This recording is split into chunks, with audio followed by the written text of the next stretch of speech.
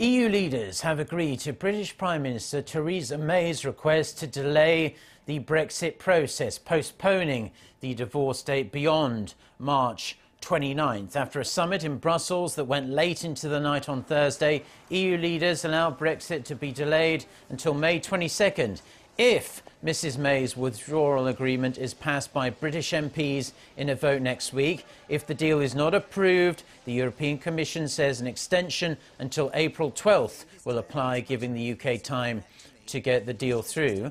May again called on UK lawmakers to pass her deal in order to put an end to what she called uncertainty.